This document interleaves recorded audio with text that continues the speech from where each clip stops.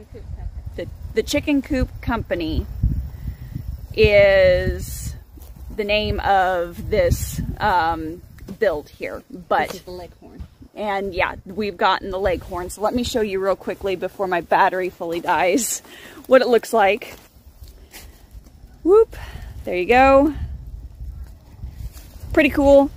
Now, we took the time to go in and we did the seal on the wood. You don't necessarily have to do that. We chose to do that.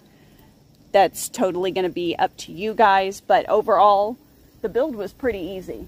I was pretty surprised. Even getting the Predator net down went very smoothly. So I'm very happy overall with what we got done today, because I didn't think we were going to